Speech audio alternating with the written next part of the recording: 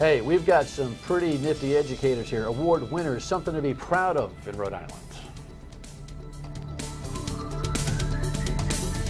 Welcome into My State of Mind. I am Dan York. You know, on our Friday programs, if you're a regular viewer, and thank you for watching, and for those of you who are just glomming on to this chubby guy on television, we appreciate you doing so. The audience is growing by leaps and bounds and has started to figure out that on Fridays I don't opine as much as I usually do, because we like to take a little bit more of a long-form discussion to the table and for the weekend. So at 7:30, 11:30 on MyRI TV and Fox Providence at midnight. Now Sunday nights at 9 o'clock on MyRI TV. You know, the football, if the game stinks, you just go over to MyRI TV. You can catch a longer-form conversation on things that are compelling. And tonight, I am really excited about this. We have two award-winning educators, the Principal of the Year and the Teacher of the Year, back to back and together. So let's get to it. I don't know if you caught this headline. I hope you did. This is the announcement that the principal at Cumberland High School had been named the National Association of Secondary School Principals Principal of the Year, and here was a moment at his ceremony. On a daily basis, when I see you help out a kid in the hallway that needs it, or a kid that's sitting alone in the cafeteria and you bring them over, anytime I've seen you out in the community, going out and making a difference in the lives of other people, or being sportsmanlike out on that athletic field, I'm being positive. Those are the things that bring me back to this job, and there's really nothing else I'd rather do than be a high school principal. Little did I know when you bumped into me at a football game a couple years ago and introduced yourself and said hello that I would be meeting the National Principal of the Year and then have him on the program. And he teaches not very far from my front driveway, actually, in Cumberland. Congratulations, Alan. It's phenomenal stuff. Thank you. Blow you away? It did. It was really once in a lifetime moment for my family and me, and to walk into that auditorium and have the class of 2016 cheer like they did, and to share that with the dedicated faculty that I have, it's just an amazing experience. Did they hide it from you? Did you not know? How do they pull these things off? So, well, there's a process in the state where they identify State Principal of the Year, and those 50 go to Washington, D.C., and out of those applications, they choose 3 finalists. And when I was there, as a process where I had to give a 10-minute interview and then a 35-minute presentation after that, and they told the 3 semifinalists that they'd surprise us at our school in October. And I was pretty surprised. I obviously on the walk to this room, I sort of started to have an idea, why am I headed in this direction? Right. So you applied for the award? You get nominated by, and I still don't know who nominated me, to be honest with you, in the state. And then there's a process where the Rhode Island Association of School Principals sends out visiting teams after reviewing applications. You know what? Listen, I know you've done some things. I want to talk about a couple of things that you've done. But what I really like about what I've read you've done is you've got the hats off the kids. Pet peeve of mine. It's not a learning environment with a baseball hat on. Nice job, man. I'd agree, yeah. Was that what I'm, you know, sometimes the simplest things might be the toughest. How was the pushback on that? You know, coming into the school, we had staff that had already organized a group to deal with what I call those first order changes, those easy things like hats and certain school culture issues like that. And so coming in, they had a leader that was going to support that. And I really felt that was the easy stuff, raising expectations around those things. As we move to the more difficult things around whether it's higher expectations around academics and our standard-based grading system, and pushing kids to challenge themselves with more rigorous college-level courses. Those are the harder things, and but we had a lot of wins there in changing our school culture, making it safe, making it a positive place to be. And very honestly, kids want that structure. Kids want a place that is safe to go to, where they are held to some expectations, and there are rules and structure. It's a good thing. Another thing you did is aesthetic. It's not really curriculum, but I think this was key too. You upset the apple cart by moving graduation from the high school football field to the P-PAC. Let me tell you, I'm in the neighborhoods. and my kid was, you know, she was in high school at the time with her friends. He's moving it from the, you know, but it was getting a little bit like Party Central outside. You move it indoor and brought a little decorum. Gutsy call, again, against the grain. Not everybody was happy. True, it was also one of the more controversial calls, but I had watched videotape, and that's all I'll say of the ceremonies from the past. And yeah, the floaty gal and all that kind of stuff. Yeah, all sorts of things. Thing. And our kids and our families just, I think, deserve a more formal, professional ceremony where it is really all about the students actually being able to hear the speakers, actually being able to take a quality photo. So, key thing that you think you've done educationally, curriculum-wise, that's advanced the cause? I think two things. One is we really tried to focus on creating career pathways in the high school, especially around STEM, and so STEM, science, technology, engineering, math, and so we created a pre-engineering pathway, robotics. We've brought in a curriculum called Project Lead the Way to create a biomedical science pathway, and these are pathways that are very engaging. I think they certainly relate to certain economic goals that the state has, and we're certainly trying to transform all our curriculum to be engaging and performance-based, but this is one path that really has made a difference. And I think the other thing is we've challenged kids to take higher level courses, and we've said to them that there's nothing that really stands in your way from performing. And there's very few kids that have an ability issue. If you work hard enough, you challenge yourself, you can improve your capacity to perform. And so we have a policy of open enrollment where students are allowed to take a course that they feel that they'll live up to the challenge of that course. And so our AP enrollments alone have gone from 106 kids taking AP classes to like 531. Graduating from Cumberland High School now in the collegiate perspective is probably a much cooler thing, right? We seeing admissions changes? Yeah, absolutely. I mean, our students get into some of the best colleges in the country.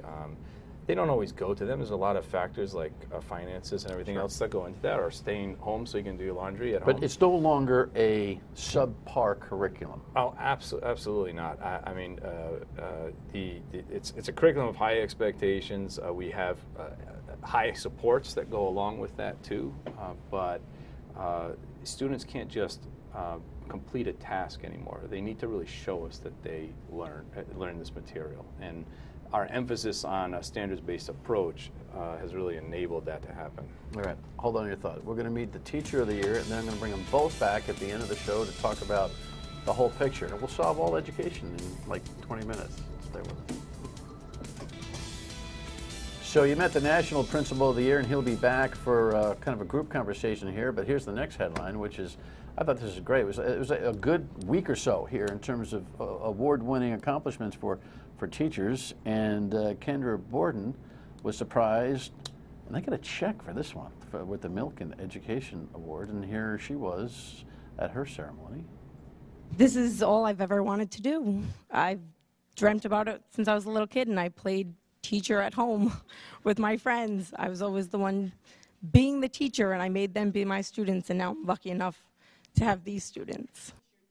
Congratulations. Thank you very much. They surprised you. Oh yes, they surprised me.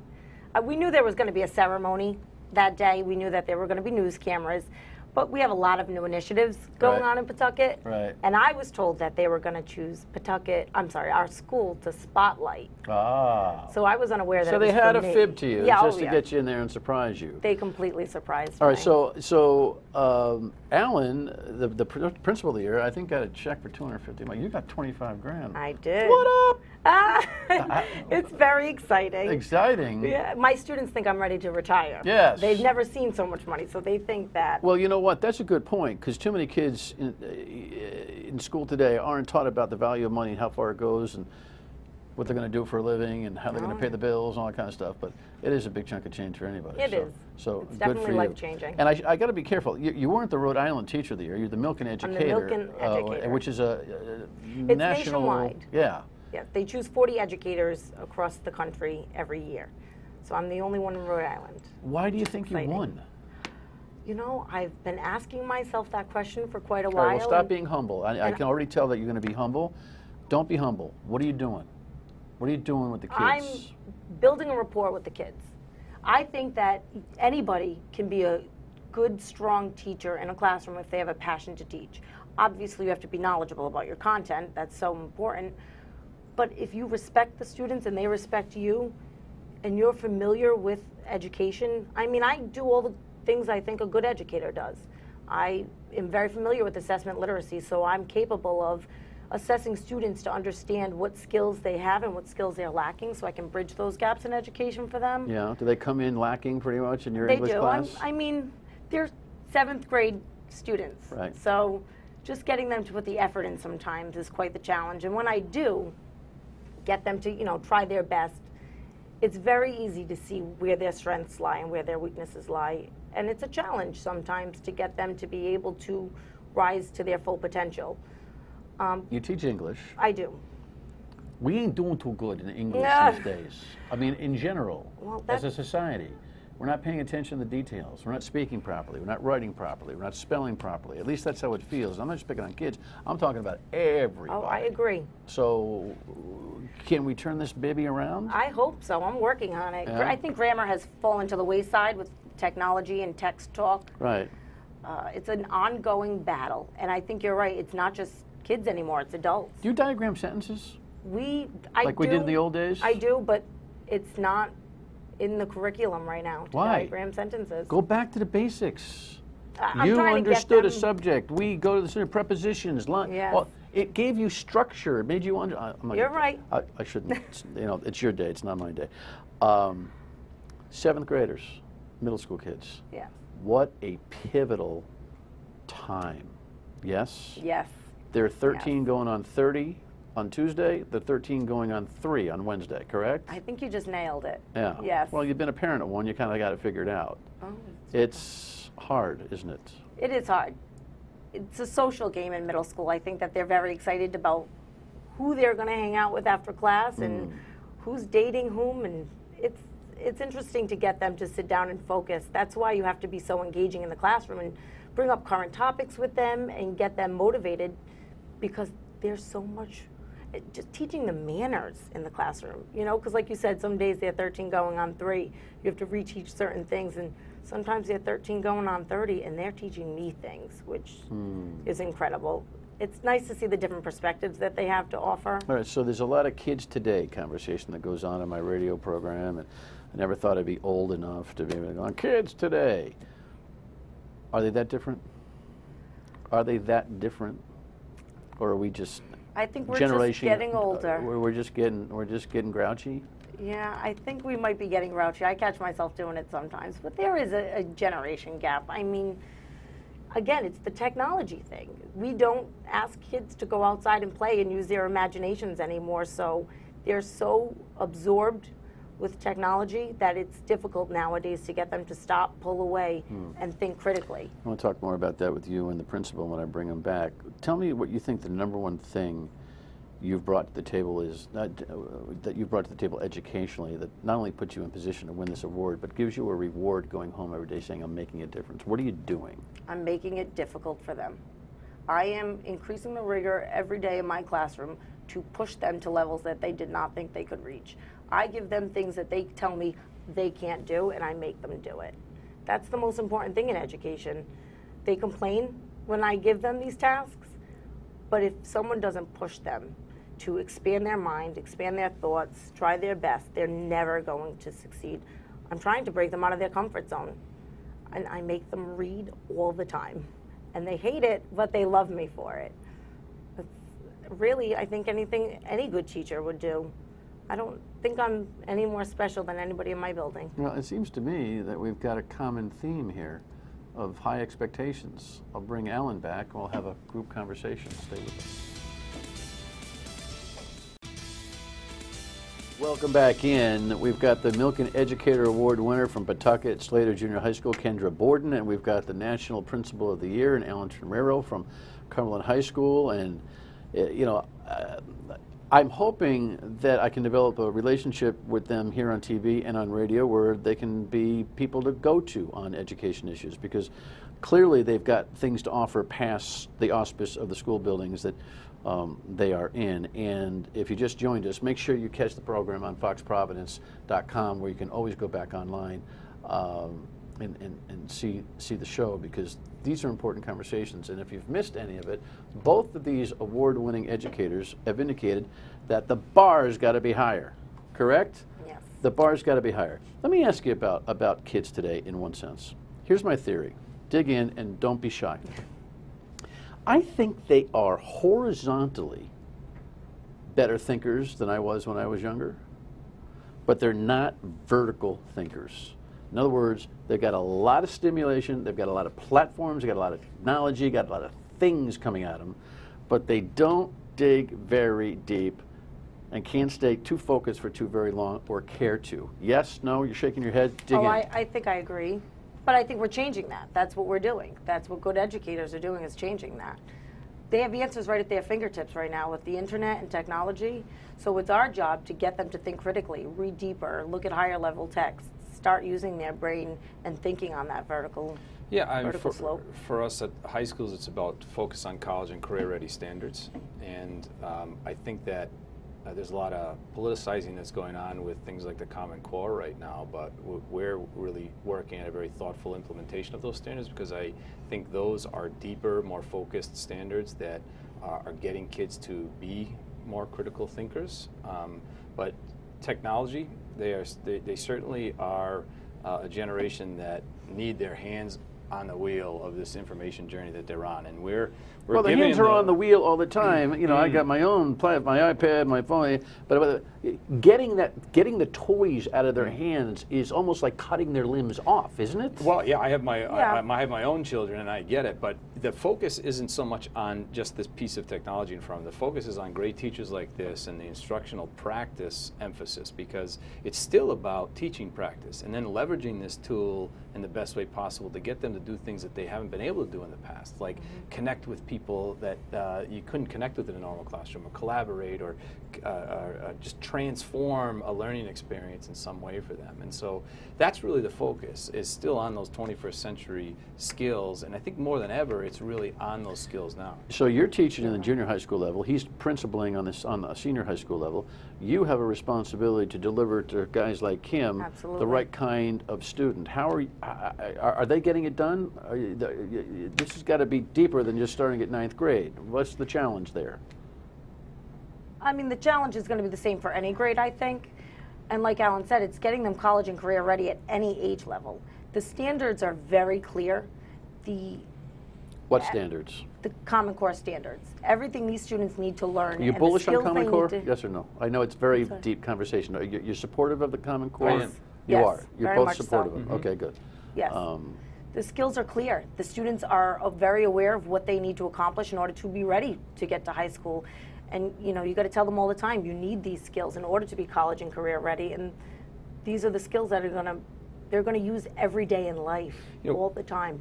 We work at grade 8 to grade 9 transitions, but the thing that we really need to work on is really a K through 16 conversation, or even pre-K through 16 conversation, and working to fill gaps throughout that and getting colleges on the same page. I traveled to Ohio not too long ago last year. That whole state had this one vision where all students were, at least 60% of students, were going to at least achieve an associate's degree before leaving high school.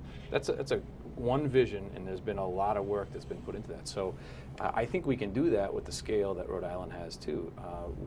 We can really think on that type of continuum, ensure that we're meeting kids where they are and getting them to meet standards that are going to help them tackle the challenges that they're going to face. It makes sense. I got to tell you, as a parent of now a junior in college, I've learned a couple of things. Every grade matters. Some of us think, first, second, third, fourth, fifth, seventh. Every grade matters. I don't want to talk out of school and embarrass my own child, my young adults, on television, but I've talked about it on the radio before. The screw-ups in math in 3rd, 4th, and 5th grade with the investigations math back in her day killed her in high school, killed her. And today in college, thank God she's not majoring in that kind of category, but needs it still, killed her. And it really showed me that what you're doing with 7th graders and what some other great teachers doing with 2nd graders is as important as the teacher that's got a junior in high school. Yes? No? Absolutely. That continuum K I mean, everything they learn in every grade is going to be applicable at some point. Yeah, but later it's in hard their to life. catch up. In other words, you're reworking some kids that didn't do well earlier. You're reworking. That elementary stuff is really crucial. Well, and that's what the Common Core state standards aim to achieve, is to teach them on grade level expectations, but to also bridge those gaps where they're lacking some of those skills, to get them on grade level so they're prepared for the next grade. What's the best thing educators in Rhode Island are doing right now? What's the best thing?